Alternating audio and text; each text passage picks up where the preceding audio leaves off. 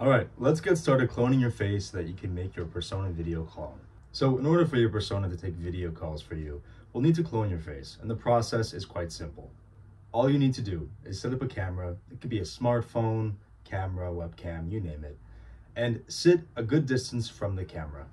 About 5 or more feet away from the camera is best. During the filming process, you want to keep your head and shoulders and entire body as still as possible.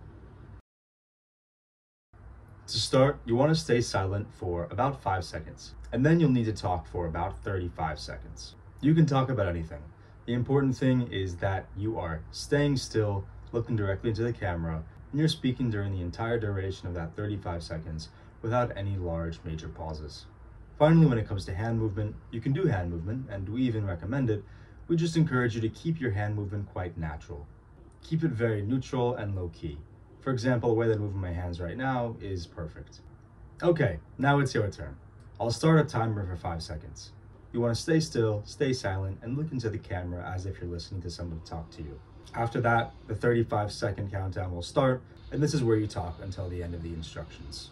Okay, let's start. So pause this video and click play when you're ready to start.